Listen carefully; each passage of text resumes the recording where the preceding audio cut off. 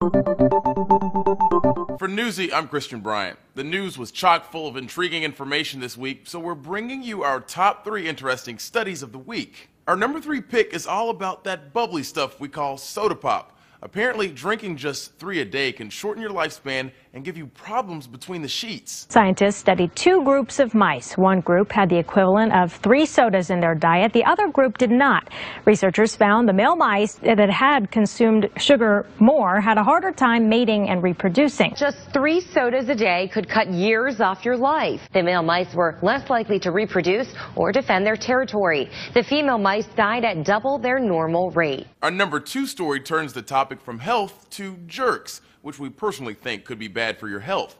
HLN TV reports a new study says BMW drivers aren't quite as nice as their cars. University of California found that BMW drivers were less likely to stop for pedestrians in a crosswalk, and the fancy cars on the whole were more likely to cheat at a 4-way stop. An English study also reported that those who drove blue Beamers were the ones with the worst road rage. Our favorite study this week shows there's a little something to big family love. The more siblings you have, the less likely you are to get a divorce.